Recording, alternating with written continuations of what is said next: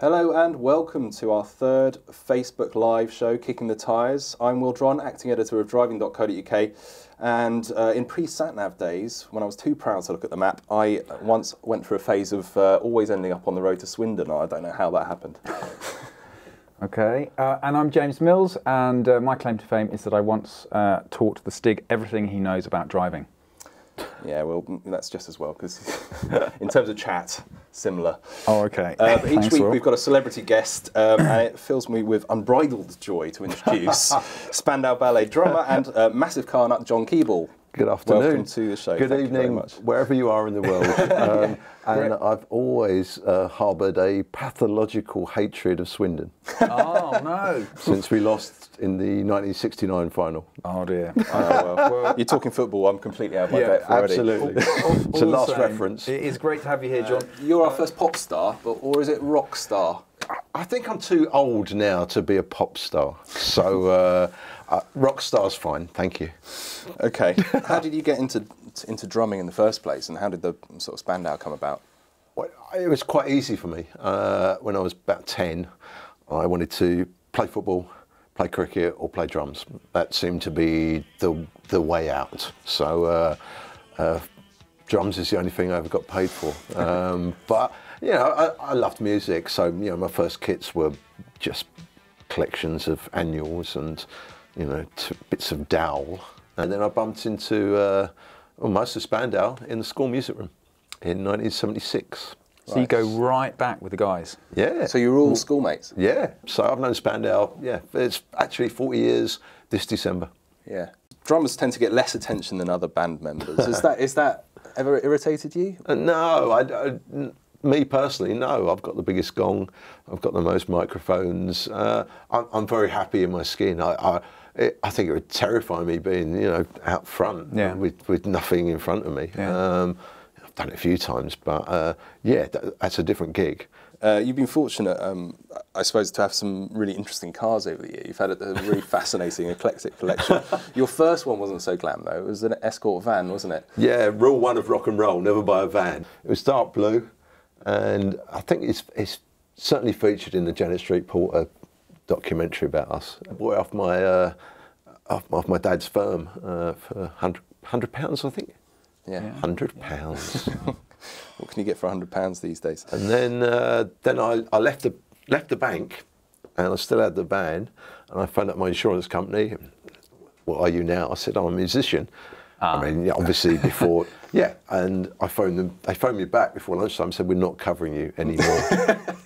Thanks for the business. So yeah, goodbye. After that, it was a couple of Cortinas. Yeah, Mark 1s. Yeah, one was a GT.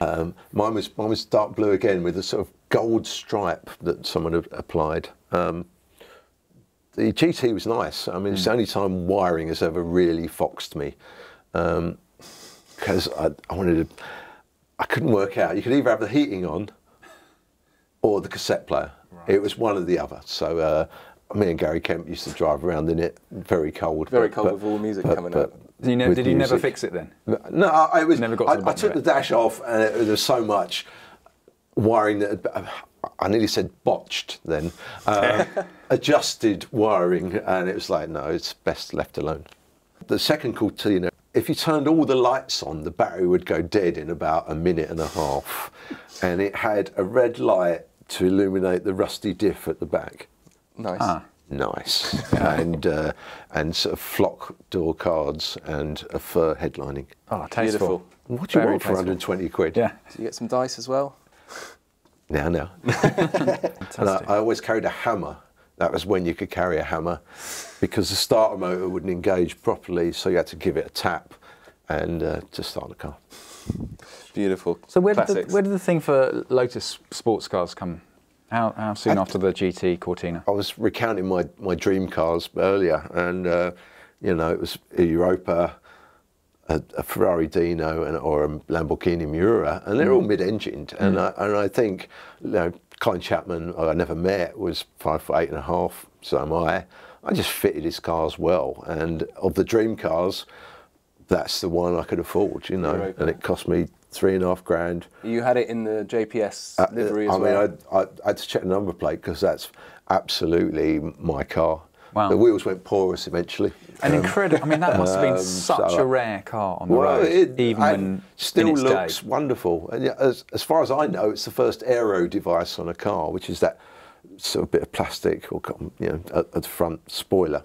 I used to have a bag of sand in the front as well, just to keep the front end.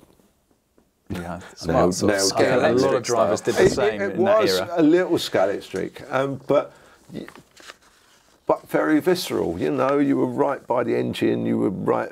The steering was brilliant. There was no weight on it. I mean, often used to quip. The first metal they'll hit if you get T-boned in the Europa is your wristwatch or your fillings if you're unlucky. The only time I've been let down by a Lotus is the Sunbeam. I had a Lotus Sunbeam, and we'd been to Paul Ricard to see the Grand Prix, Flea and I dropped her off at the airport with Charles de Gaulle or something, and then I was getting a ferry back to Southern Ireland, so we were living in Dublin at the time, and then I had a gig in a couple of days' time, so fine, dropped her off, and the tacho just went dead, and everything went dead, and I coasted over. This is before the interweb net or mobile phones, kids. You can't YouTube it. Long while ago. Pull over near I pulled over, and in my bad French, some bloke transported me and the car to the local garage, which was by now shut, and left me there in some sort of French village. And I've got to say, the youth who stopped on his bike and said, "You're right, mate." He didn't say it like that. He said it in French. Ça va? No, not very ça va at all. No. He went home, got his father's car, and took me to a hotel. It was brilliant. Nice. Next morning, they were very jolly. Opened up the bonnet and went, "Ooh la la! It's a Lotus engine." Yeah, not seen one of these before. Oh, Lots of head scratching. It turned out it was a cracked distributor cap, but it's under all the carbs, and it's a slant engine. And suddenly I heard signs of life. It's great. I can catch the ferry, and they turned it off and started walking away. Whoa, whoa, whoa. Turns out it was lunchtime. In France, that's sacrosanct. That's it. We've got to go and get some wine, some cheese. Some wine, cheese, and everything. French, it's like, oh no, mate, I'm not going. So, again, bless them. They gave me some tools, and I reassembled the, carburetor trumpets and the air filter and what have you, and got it going. Managed to catch a ferry, got to Dublin, and then rendezvous with the rest of the band, and we flew to do this gig, which is called Live Aid. That was it. I've heard of that. Blimey. At the moment, I drive a Porsche, and it's difficult to see past that. Porsche does tick more boxes, really, and for my lifestyle, it's better. I can get more shopping in it at Waitrose. You could also get some shopping in a Renault 5 GT Turbo, which was one of your cars at one point as well. Yes, I bought that new. That's a cult car. Tungsten grey. And we were talking about weight earlier, and it weighed nothing, apparently. It weighed like 870 kilos. Lovely car. I mean, the doors were made out of air. I mean, a real tin. I mean, you could push them in. I was quite religious about letting it run for a few minutes, because the oil circulates around the turbo. Yeah. Yes, I used to fix cars. Cars. You knew the tricks. My earlier cars, they didn't go. If you didn't get under them and fix them, they didn't go. So, so I know a little bit about cars. I finally sold it on eBay, and the turbo had gone. But again, it was a very straight car. I'd owned it from new and done tons of miles, and I think Renault offered me 8 pence or something as a trade-in on the 182, and I got more than that on eBay. Can you guess how many are left on the road now? I can't, but I sold it to a guy who's probably hand in. He'll probably put a new turbo on it, and actually he's got a very nice, classic motor. Well, I mean, obviously more than Renault were going to give me, but there are 378 left licensed on the road. Really? So it's not a lot, is it? 378. Not very much, but you wish you kept it now. Well, sort of, but I think there is a law of that says as soon as you get it out your loft or you sell it, then it becomes worth money, you know. Yes, the law of sod, yeah. Yeah, we've all been Don't there. get rid of the Boxster. No, I mean, I've got no plans so to do. As I say, it fulfills a lot of criteria. And I think, you know, if buy stuff you like, you know, I think that applies to most things. Buy stuff you like, not that's going to appreciate. Yeah.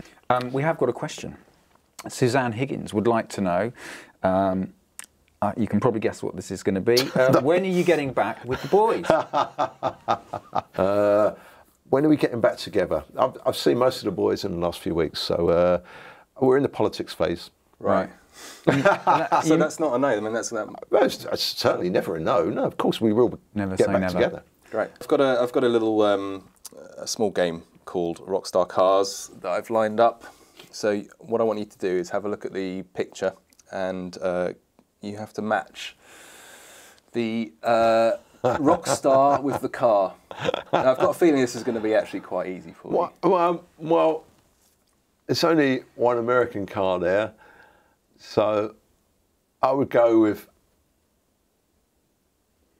Brad from Aerosmith and the Chevelle. Mm-hmm.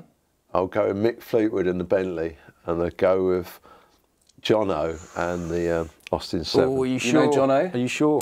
I don't know, but he's the first person I ever saw on a stage when support band to Slade were a little-known outfit called Geordie. Right. So Brian Johnson is the first front man I ever saw. I've got him down as an Austin 7 man. Okay, let's have a look. No, Mick Fleetwood's got the Austin 7. My old man's got one of those as well, so really? He's got great taste, I reckon. Oh, Thank you to all of our viewers for asking questions. I really appreciate that. And keep up to date with Sunday Times Driving and Clarkson's latest columns, speaking of which, on the Sunday Times website and on driving.co.uk.